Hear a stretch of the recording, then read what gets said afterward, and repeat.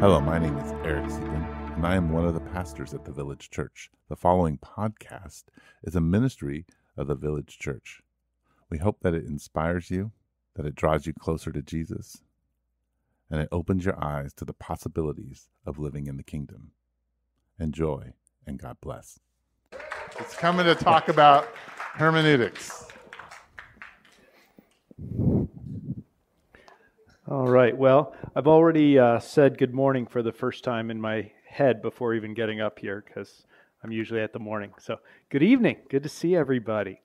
I'd like to start out with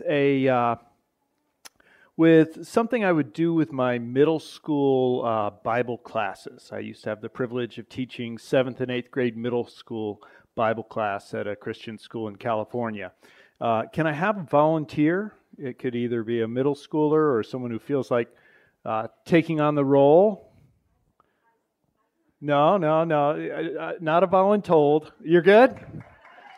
Are you good? All right. Okay, so I want to make a bet with you that the Bible says there is no God. Take my bet? All right. So I just need your help. I'd like you to please read Psalm 14, verse 1. Wait. Start at the 7th word. Would you just read us the 7th, 8th, and 9th word? Yeah, right there. Not starting at to the choir, starting at the. So then we come down to right there. Go ahead. Oh, no. Just right there. Hey. No, that's all right. So, and you knew what was coming, but I just that's how I like to. So that's good. Thanks, man. But I like to use that to kind of wake them up a little bit, but also to point to the fact that sometimes reading is not as easy as just reading. Sometimes there's a little more to it. And so another exercise, here's an all play. Oh, okay.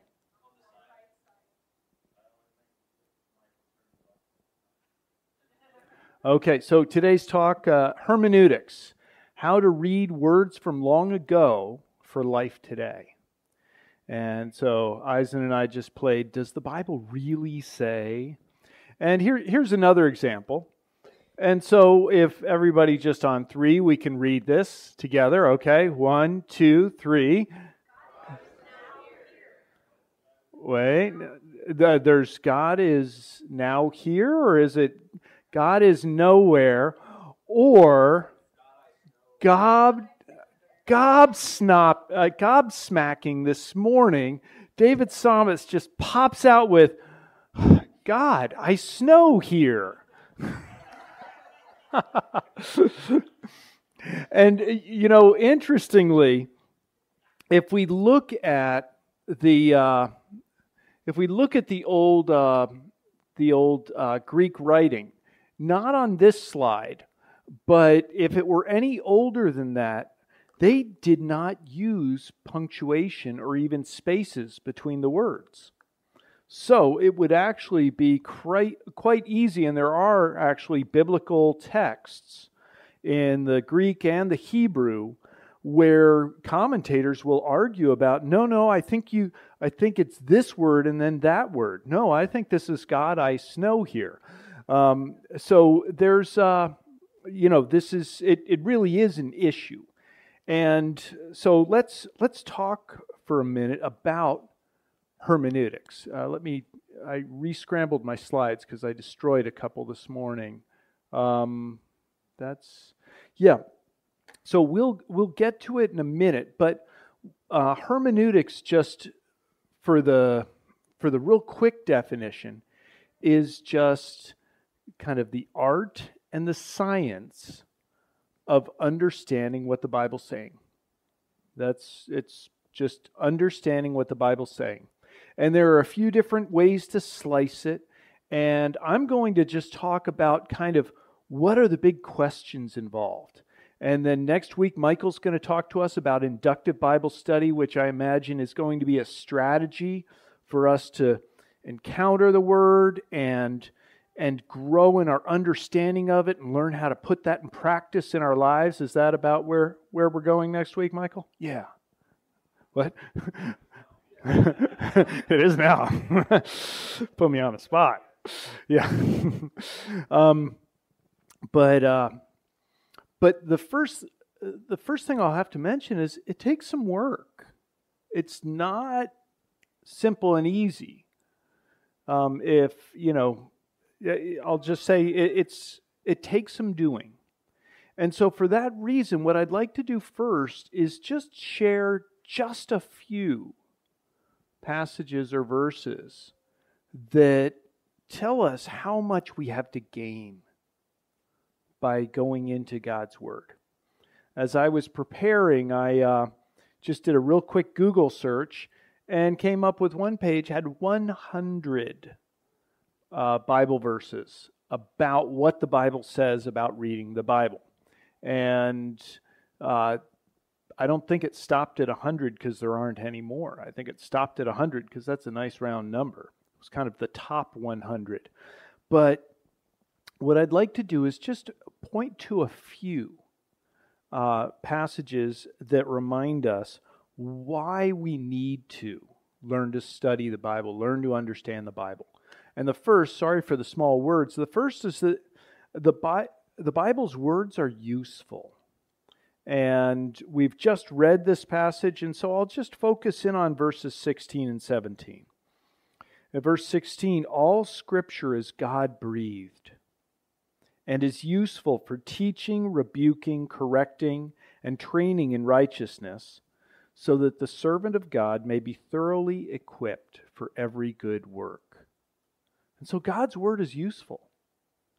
It empowers us, it trains us, it teaches us, we have more understanding, it rebukes us, it stops us when we're in the wrong direction, it corrects us, it turns us toward the right direction, and then it trains us.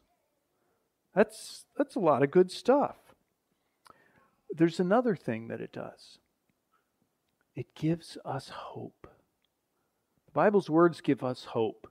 In Romans chapter 15, Paul writes, "For everything that was written in the past," and he was talking about the Old Testament then, "was written to teach us, so that through the endurance taught in the Scriptures and the encouragement they provide, we might have hope." And so, God's Word gives us hope. Next, God's Word does something that, what would I say? The human mind, the human heart, is a really complicated thing. And so often when we're dealing with someone else, we're not sure where they're coming from. And often we don't even know what we ourselves are being driven by. Why did I react this way? And we have ways to, say, in community or with trained and gifted counselors, we can get a lot of help starting to understand that.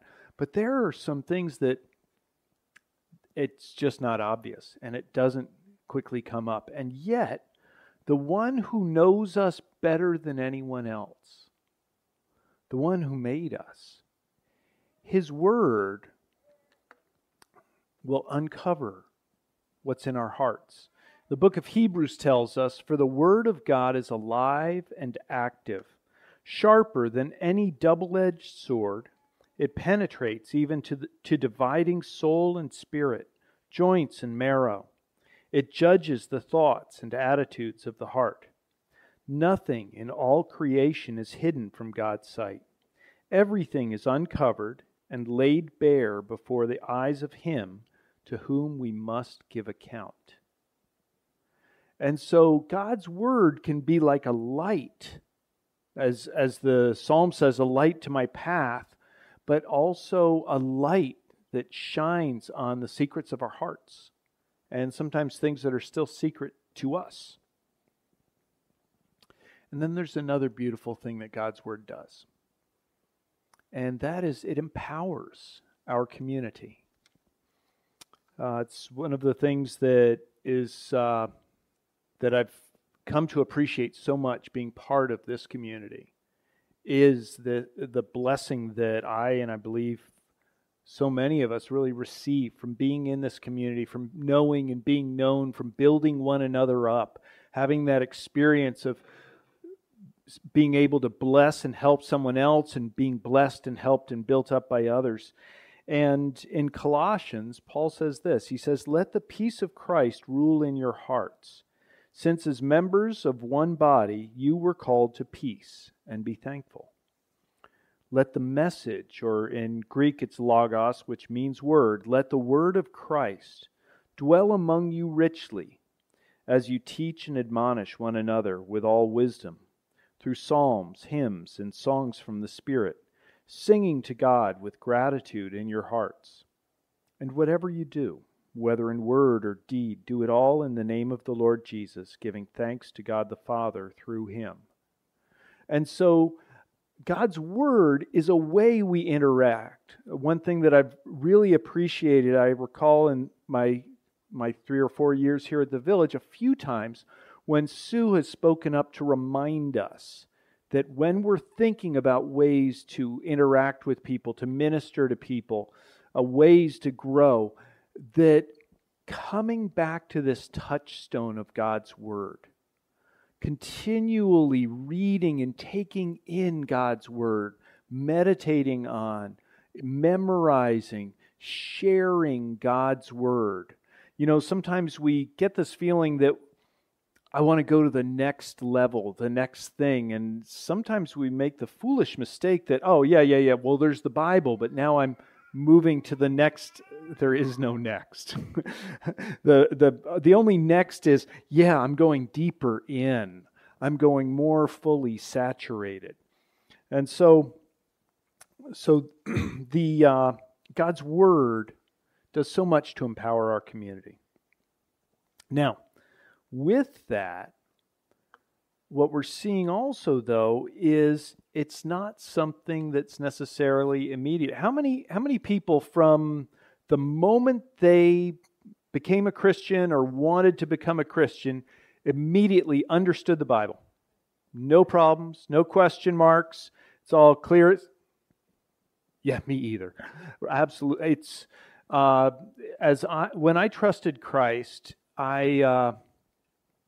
I'd been going to church for a while and thought I was a Christian. And then when I came to a place of actually trusting Christ, I thought that understanding the Bible was just the pastor's job. As a matter of fact, I thought, maybe I should go to seminary or something, because the pastor seems to get to understand the Bible, and that's probably a cool thing. But for now, boy, I don't get it. It's a bunch of beautiful words. It seems to touch on some beautiful truths, but I can't put it together.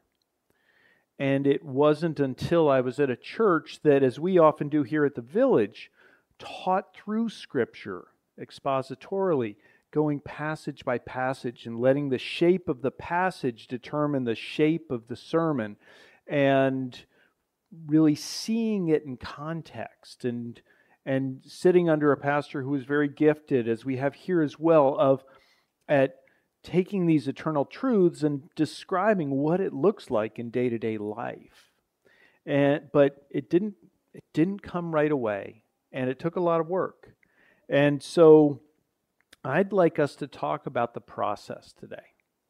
And as if you saw, hermeneutics, good. I've always wanted to know how to hermeneutic. Yeah, Jim, teach me that today. I guess what I would say is it's going to take more than my 25 minutes. Have you got, an hour, two? Have you got a lifetime? That's about what it's going to take. It's a lifelong process. But what I think we've seen just in these few passages we've looked at is how worth it and how important that is.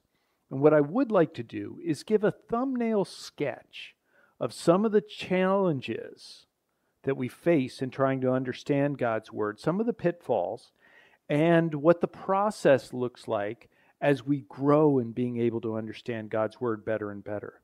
And so it's a human process where I am growing in my understanding.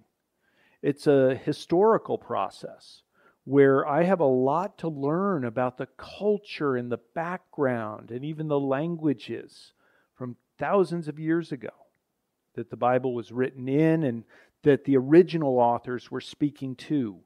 And it's a divine process where, as I'm doing that, we're not just learning calculus here or algebra or any other simple subject. What we are doing is we're entering into a dialogue where God is speaking to us about reality through examples from the history of his people and his dealing with his people. And so the first thing we need to realize, though, is we're all wearing glasses here today. Not all of our glasses are quite as fashionable as his, okay? But we're all wearing glasses today. What do I mean by that? What I mean is when we come to the Bible, there is no one in this room who comes to it objectively. I would love to be able to believe that, yeah, when I look at the Bible, I'm completely objective. I don't take any of my own ideas. I just let the Bible speak to me. That's honestly not the way we work in life. The word hermeneutics, there are two areas where it's used. One is biblical hermeneutics, learning to understand what the Bible has to say. And then there's a division of philosophy called hermeneutics. And in that division of philosophy, they took the right understanding that we can't be completely objective. And then they said, as a matter of fact, we're so unobjective, there's really nothing we can understand. And really, an author can't reliably say anything to us. And really, once he's written the words, he doesn't even matter or what he meant, because the words are there and they just come to life. And there are all these people, most of them with French names, and Derrida and Foucault and so on, who say all this stuff, and they're really despairing of having any meaning. And what we have to acknowledge is they're pointing to one thing that's correct. And that is that none of us comes to the Bible as a tabula rasa, as a blank piece of paper. Just, here I am. I'm starting from nothing. Just teach me. So everything you tell me will be true and good. No, every one of us, we have our experiences, our prejudices, the things that we thought, and a lot of them are like my glasses right now, not completely clean. They've got little smudges and they've got wrinkles, and that might make me say, "Oh no, well, then how can I ever come to understand God's Word?" But the good news is, in a process a little less frustrating than the optometrist saying, "Is this better or this? This one or this?" And I can never choose. I'm always like, "Oh, I don't know. This one's clearer. That one's smaller. I don't know." But there's a process. And so here's the graphic I erased this morning by mistake. But it's called the hermeneutical spiral. And what happens is I start out with my pre-understandings. Okay? I start out with what I think God might be like. And that'll be affected by what I saw on TV, heard on the radio, heard from my parents. It'll be affected by my own relationship with my parents in many important developmental ways. And that's my starting place. And then I read the Bible starting with those assumptions. But if I can do it with some humility and then with God's grace, God will use His Word to start cleaning up my assumptions. And then the next time I look at the Bible, I've cleared up some of my wrong ideas, maybe come up with a couple new ones, but then God fixes more of the things that are mistaken in me. And it's just a continual process, and so that's why it's drawn as a spiral there. And so I'm grateful that that is the process we're entering into. And so with that, it's a lifelong process. Now, the other thing that I mentioned, though, is that that as we read the Bible, it's not just a very simple bullet point, what would I say, like, handbook or manual to human life. And instead, it's written by human authors. And so there's a way we need to go into the Bible. So the goal of hermeneutics is to arrive at the meaning of the text that the biblical writers or editors intended their readers to understand. So the first thing we need to do is we need to kind of have a starting point. When I took my first course on, it was my first semester in seminary, and I took the course Hermeneutics. And the first assignment, he had us read different commentators throughout the history of the church, not kooky guys, like well-known, well-respected commentators like Augustine and John Calvin and Martin Luther, what they had to say about a very well-known parable, the Good Samaritan. And what I was seeing was, one was saying, well, the animal, the donkey or whatever that he used to carry the injured person, well, that represents Christ. And the innkeeper represents Paul. And somebody else said, no, and said, no, this person represents Christ, this person represents the Jews. And everybody had their own view on it. And so I start thinking, well, then where do we start?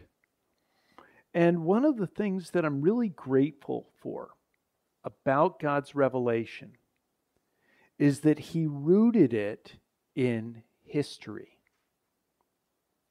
And so He didn't write a word or a psalm here, and I'm reading it and it doesn't make sense. No, because this one was written for Jacob. And Jacob's reading one, and he's like, no, that one's for Jim. And it's not making sense to either of us. Or something where, oh yeah, well, this one makes sense to Americans. This one was written for Asians, and this one for South Americans, and this one for Africans. That's not how he wrote. What he did do was he inspired about 40 different people, spread out over thousands of years, all in one broad part of the world, mostly among one people, the Jews, and over those centuries, he had them speak to their situation. And so what we can do as we enter this process is know confidently that God was inspiring these authors and editors, these writers, in their specific context. So I don't have to wonder, well, was he saying this about America, or was he talking about Russia or China? We can see, he was talking about Europe, or not Europe. Sorry, it could have been, if we're talking about Paul going to Rome or something, but he was talking about Israel. He was talking about the people in the early church during that early time that time of the Roman Empire. And so what we do is we look at what he was saying in that time and period, and we ask, what is the eternal truth it's pointing to? And from that eternal truth, we go on to ask, how will we apply that in our lives and the lives of our community and the people around us? So we start with, what was the main point for the audience then? And what are the things that are always going to be true from that? And how do we live that out today? My professor called it an hourglass. It's kind of like an hourglass on its side, where we try and get to that focus of what's the thing that's really true. And there isn't a scientific formula for it. But, as we'll talk about, we aren't without help either. Now, there's another thing that we want to look at, and that is the role of, like, for example, if we're looking at God is now here, and I look at those two letters, N-O, and I'd say, well, N-O, okay, I guess that's no, like for nowhere. Or I could say, oh, wait, no, maybe it's now, for God right now. God is now here. Or I could say, well, maybe that's snow. God, I snow here. Thank you, David. But this look of these concentric circles I find really helpful. And so if we start with a target text, then what we do is first maybe I'm looking at a word, but that word only makes sense if it's in a sentence. I don't know about you guys. Do you have Siri read you articles and stuff sometimes? I do that. And like the word, when it's like, this was read, she'll say, this was read. Or, if this was made out of the metal lead, she'll say, this was made out of the metal lead, and just because Siri doesn't always know the right context. So a word only makes sense as it's part of a sentence. And that sentence doesn't only stand by itself, like, there is no God. No, that stands in a paragraph. The fool has said in his heart, there is no God. Okay? And then that fits an entire, even before I go to the entire book, that goes to what the psalmist was writing in Psalm 14 about the fools and about the different paths people can walk.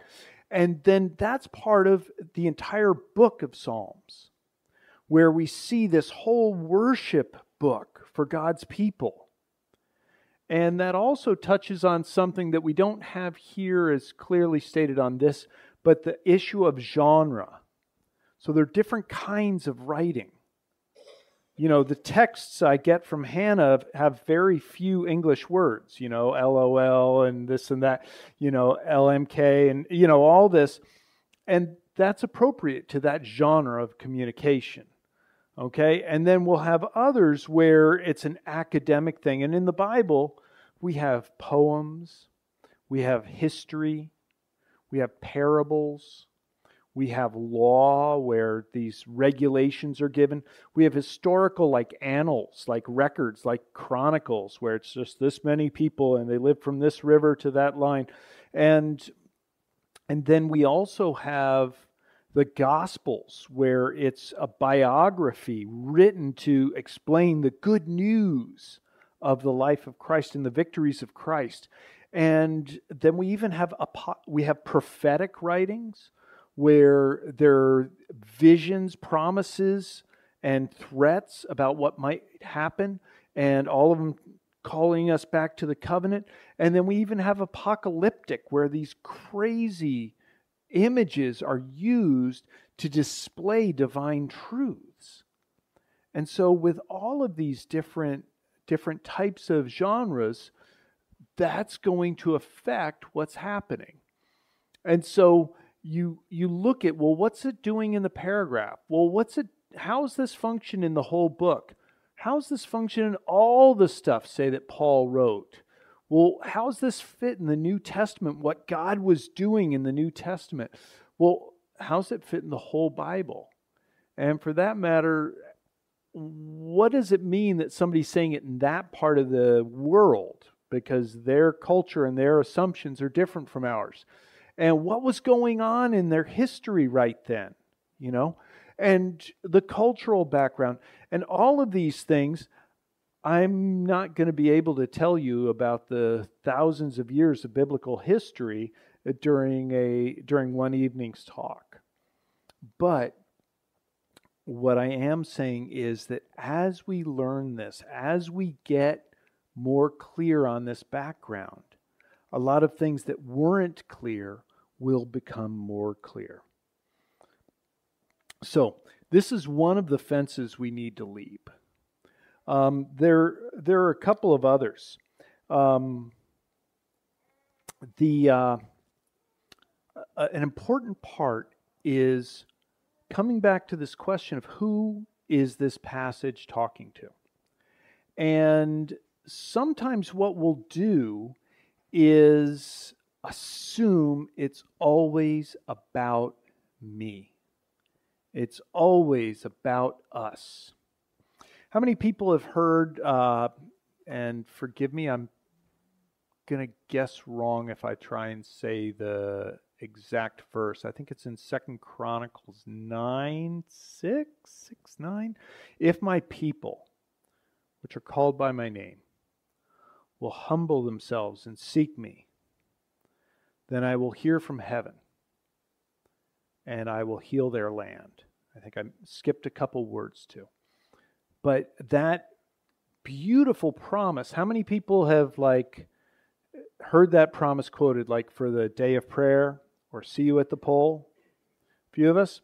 How many people have heard that applied to America? America, we need to turn back to Jesus, and here's the promise. Was he speaking to America in, I don't know what it would have been, 600 BC? Maybe we're closer to 400 or 500 BC. He might not have been just saying that to them just so that it'd be ready and waiting for us. And so one thing you could do is you could just say, Jim talked to me about hermeneutics, and you better put that promise away. Just rip that out of your Bible promise book, because that one's not for us. That was just for Israel. Not so fast. I look at it this way. So here we've got a check. Do not present again. Fraud. So it looks like somebody tried to write the wrong name maybe on this check. I had something like this happen to me. I had someone give a check as a gift to the ministry I was working with. And I really appreciated it, got back home. I'd been traveling. I got back home and I forgot to cash the check. And 6 or 7 months later, I'm going through some stuff and I'm like, oh. And so there is this check from this brother in Christ who wanted to support our ministry, and not valid after 180 days. And so you know what I did, right? Well, yeah, May looks a lot like March, doesn't it? Or March or May. No, I didn't do that. I was tempted to. But that's not the right way to do things, and it wouldn't have been respectful to my friend either. And so what I did do was I got on the phone and I said, Dewey, yeah, this is Jim. I am so embarrassed. You remember that check you wrote? I totally forgot to cash it. Would you mind writing me another check? Now at that point, does my check hold anything over him? Is it like, you promised, you gave me a check? No. But he said, well, of course. The reason I wrote that check was because I wanted to support what you're doing. Of course, yeah, I'll put it in the mail tomorrow. Well, it turns out that the one who wrote that check about if my people, which are called by my name, I think he still loves and cares for us too. Now, whether it can be broadly applied to a secular nation in the 20th or 21st century, that's another question. But can God's people call on him and say, yeah, the same God who loved Israel like that, He loves us like that. But it's not, I think some of what I did in my early days studying the Bible was I kind of looked at it like from a Harry Potter worldview. You know, if you get the words just right, then these magic spells work for you. I think that's really a lot of what I did. I saw it that way. I also saw it as kind of this, like, okay, I love solving like things like crossword puzzles. And so it was kind of like this secret puzzle, you know, where you have to figure out what this word means. And once you do that, you're unlocking the magic. And what I missed was the process that God wants us to be in. And that's what I'd like us to kind of, as we're closing up, what I'd like to look at. The first thing I'll note is, as we said, studying requires, but it also rewards hard work. Paul, talking to Timothy, says, "Reflect on what I am saying, for the Lord will give you insight into this." Notice he doesn't say, "Reflect on what I'm saying, and it's up to you, buddy. Figure this out." Nor does he say, "You know, the Lord will explain this to you, so, you know, don't even worry about it. It'll happen." No, he says, reflect on what I'm saying. You do the work and do the thinking, because God is going to help you and give you more and more understanding in this. And so it requires hard work. It rewards hard work. It needs prayer, of course. And so I think of Psalm 119, verse 18. "Open my eyes, that I may see wonderful things in your law." And then the one other thing that happens as we're trying to understand something that's been written, and it's kind of hard to understand, one of the things we most wish we could do is know a little more about what was happening when it was being written. You know, there are still arguments going on about what did the original framers of the Constitution mean when they said this or when they wrote that. And there are all these questions about it. And everybody's very happy to say, "Oh, I know what they meant. They meant exactly what I want it to mean." Right? And so I thought of an example that's happened on a couple of my good days. I've written poems for Tessie. And when I'm writing poems, you know, if it rhymes, I use it. And if it's a word that isn't as commonly used, but I mean, look, I got a sonnet going here. Come on. And so Tessie calls me over and says, "Jim, what does this mean?" Well, it's pretty handy if you've got the author available and you can say, "What does this mean?" Well, it turns out that what we have received is not the spirit of the world, but the Spirit who is from God, so that we may understand what God has freely given us. Now, this process is not automatic. Oh, I wish it were. "Lord, what's that mean? Ka-ding! Oh, thanks, Father." And on with life. No, often we'll wrestle with some of these questions for long periods of our lives. But we have the Spirit of God. The very Spirit who inspired Paul to write these words, or Jesus as he spoke these words, or Matthew as he recorded what Jesus had said, or Moses, or David, or any of the prophets or historians who are anonymous to us. The very God, the very Holy Spirit who was in them, inspiring them, moving them, is the same one who is in us as we are reading. And it doesn't mean that the light will go on. Sometimes it will. But what it does mean is that He's inviting us into a process of knowing Him through this. I've never been as I said, on a few good days I've written Tessie some poems. But, I've known some people who just kept up these wonderful writing relationships, like with their fiancés when they were separated, and how it just deepened their relationships. And it's just a beautiful thing. Well, the Bible, my friends, it's, kind of corny, kind of hackneyed, but still very true. The Bible is God's love letter to you and me. And like any good literature, anything that was really thoughtfully written, it's got some things that aren't clear immediately, where it takes some extra reading, it takes some studying, some understanding the background. But it's so, so worth it. So that's what I have to share. I'd welcome any questions.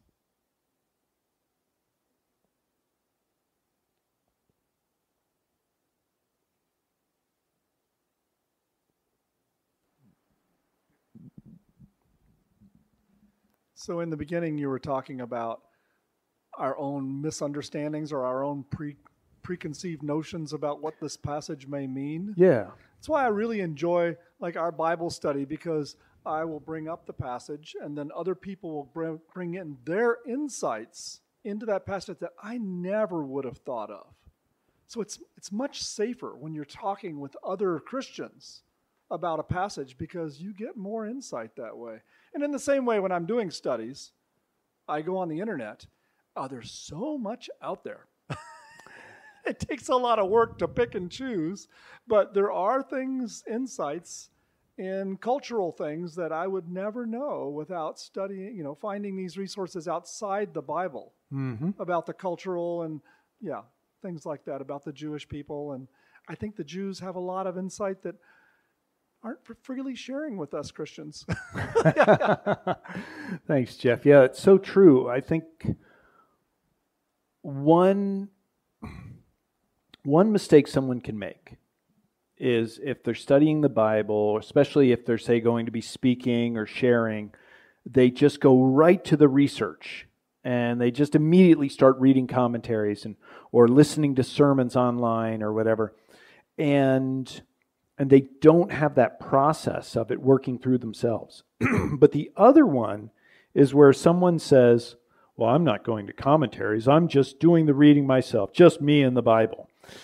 And it often comes from a really good place. They want to have that relationship with God. They want to interact directly with God. But they're inadvertently stumbling into some pride where they're kind of saying, I don't need any of the things that God has shared with all the people who have gone before me. And so just like you're saying, what insights would a Jewish commentator have on a passage? And what insights, what wisdom will God have shared with this author or this pastor or these brothers and sisters in my living room as we study together? Thank you, Jeff. Yeah. So your analogy of the love letter reminded me of a passage that Soren Kierkegaard wrote about basically using the same analogy, where it's like it's a love letter written in a different language.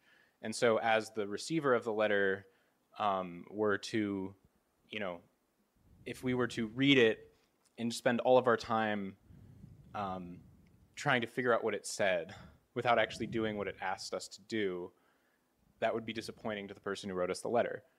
So in the same way, we have to also act on the things in the letter that we do understand, and not just spend our time trying to understand everything. So I guess, what advice do you have for striking the balance between doing what is clear and trying to understand what is not clear? Probably just what you said. Yeah, I think one thing I learned early in my Christian walk was that God is slower to answer hypothetical questions. We know that James, there was a person I met on a short-term mission trip, and he had taken a Christian name, and his name was Doer, which is a really awkward English name, but he took it from James, where James says, "Do not be merely hearers of the word, but doers also." Or does he say, "Do not be merely hearers of the word, deceiving yourselves, but be doers of the word also," right? And so I think just what you're pointing to is very true and important, that from the light we have, that's enough for us to start walking. And a lot of things I'm not going to see until I get up to that, get further along. And so if I'm reading the Bible and I have a hunch that it's telling me I'm supposed to, I don't know, sell everything I own and go hitchhiking naked to Russia, I really want to be clear on that before I take action. But if I am reading the Bible and I'm not sure all of what it means, but something is telling me I need to make things right with somebody, or I need to trust God more, or something like that, well, let's grab onto that and walk in it. The other thing, I was in a conversation after speaking this morning, and one of the things that I had forgotten to share this morning was, God has done a lot of gracious stuff in people's lives and among His people through, or I'd say despite, some pretty sketchy exegesis. There are a lot of times that I, and I'm sure you and many people, have taken a Bible verse out of context and misunderstood it. We were coming from a good place. We were trying to understand, and we took some steps, and we went back years later and we learned some more about hermeneutics and said, "Ooh, I was wrong on that."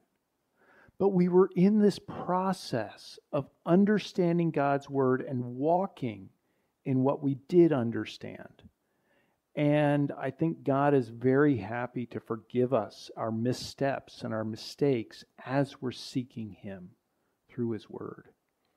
So I think your question answered itself really well, but I really appreciate your asking it. Thank you. My thoughts as I listen to this. By the way, I think this has been really cool stuff that you gave us. Thank you for doing this. It's really been great. As I contemplate looking at the difficulty of the task of trying to understand the Bible, I guess from my point of view, the very thing that makes it difficult is also what it makes it valuable. And there are two reasons for that. One is, if you have a math textbook or a cookbook or something that tells you how to do that, and it can be really involved, But once you've read it, as long as you remember it, you don't need to read it again because it only has one meaning. So you're done, right? I don't need to go back and read algebra again because I got it the first time, right? I can still do it. But with poetry or great literature, there are layers upon layers of meaning and context and interaction between the words and the sounds and the characters and their motivation and the situation that lend a richness to meaning. That's why poetry is so wonderful, and yet for some of us is more difficult because it's not here, you read it and you understand it. It says a lot. There's a lot going on in between the words, and so that's when you read the Bible, God is the most brilliant author in the history, obviously. And so He has subtlety and ability to instill those things in there that we keep digging for. And the other thing is, it's called the Word of God, right? Well, God is infinite in knowledge, infinite in power. He knows everything. He not only knows how many hairs are on my head,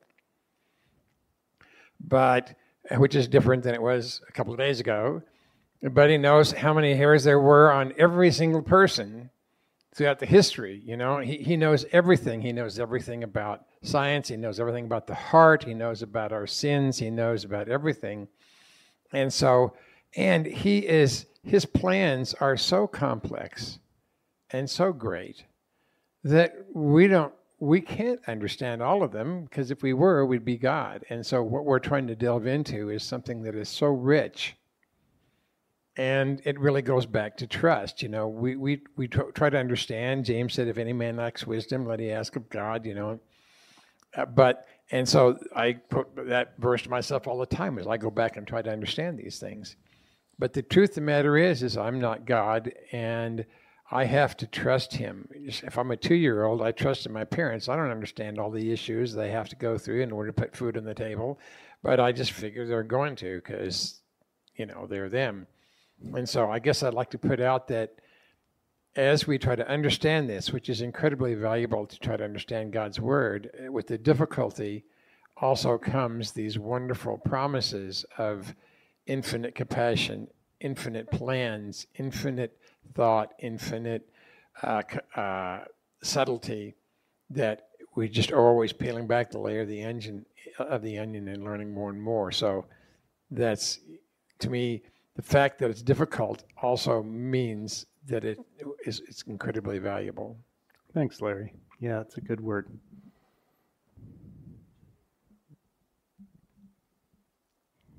I think there's also needs to be an understanding that the Bible is a way of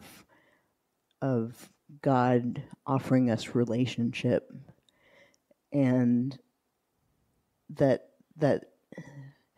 what we say in relationship shifts over time in terms of its meaning. When I told Keith that I loved him at 21, it didn't mean the same thing as when I tell him I love him now, you know, after 34 years, because what we've experienced together and the ways that I've failed him, or that he's failed me, or like the things that he loves me despite, like those develop more meaning over time. So in addition to the Bible being a text that has meaning, it also represents the relationship that God offers us, and that meaning in terms of our personal experience shifts over time. And a big part of that is it deepens. You have so much more capacity to understand and receive from Keith, capacity to give, and yeah, your bigger vessels, deeper. Yeah, thank you, Julie. Are we good? All right, thank you, everyone. Could I pray for us?